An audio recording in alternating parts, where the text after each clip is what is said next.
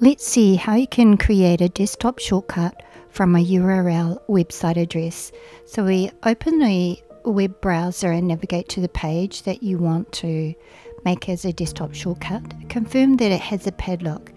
Now we're going to minimize that because we still need to see the padlock, but we also need to see the desktop.